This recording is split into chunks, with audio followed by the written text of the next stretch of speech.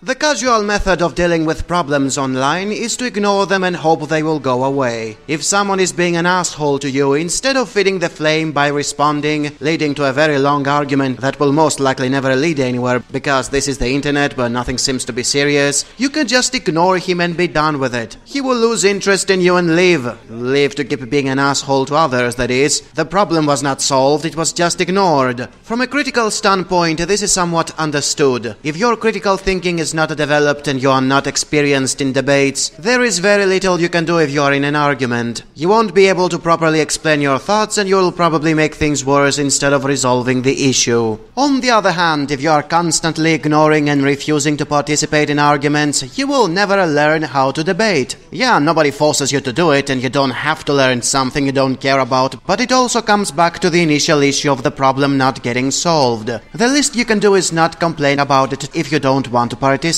If you don't want to be part of something, at least don't make fun of those who do. And I know the way I say it sounds self-evident, but imagine how hard it is for most people who are staying out of this to understand the importance of arguments. Yes, many of them are about meaningless bickering concerning imaginary waifus. Nobody sane would want to be part of that. It's a waste of time that doesn't lead anywhere. Instead of creating flame wars and accusing one another, just be friendly, agree all the time, and have fun. There is still a significant amount of debates concerning directing, composition, and presentation, which are fascinating to talk about and argue over how they could have been done better or if a different series did it better. The purpose of debates is to find the best perspective amongst the several different interpretations. You will never realize that if you call all anime for kids and make fun of anyone who watches them without ever trying to see if there is more than kid stuff in the medium. And don't get me started about the stupid excuse of harming the community if you're addressing issues nobody wants to hear. This is not something like the midi-chlorians that nobody needed an explanation for. It's more like you become the messenger of bad news by pointing out problems, but not the source of said problems, since they were always there. Being silent does not make them go away, much less solves them. This is why I love expose videos. It's a community's way of cleansing itself instead of hiding the dirt under the rug and the outsiders making fun of it. Admitting a problem is the first step to fixing it. Yes, it is usually not fixed, but the possibility does not even exist if someone does not take the first step. It even has to do with respect. If you admit the shows you like are flawed, then it's easier to be sympathetic in the eyes of those who are not into your hobbies.